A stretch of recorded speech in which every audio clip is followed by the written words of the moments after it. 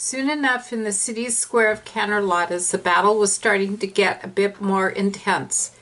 As they were fighting to destroy the remaining lava demons in the city, Rainbow Dash speaks up. "So, are we ever going to talk about it, or what?" "Talk about what?" asked Fluttershy, who was very confused at the tone of the others at this very moment.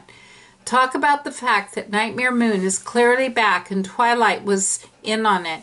She knew and she didn't tell us," said Rainbow Dash, who Princess Twilight's surprise. "Yeah, I caught your reaction to her coming through the portal. How come you didn't tell us?" "I didn't know how to. I mean, how was I going to explain that Nightmare Moon is back, but is now a filly and has her own body," said Princess Twilight, who gets looks from all of them. "What?"